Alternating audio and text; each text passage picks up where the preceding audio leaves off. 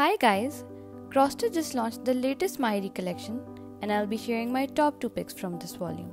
So, let's get started. The first outfit that caught my eye is Lush Claret.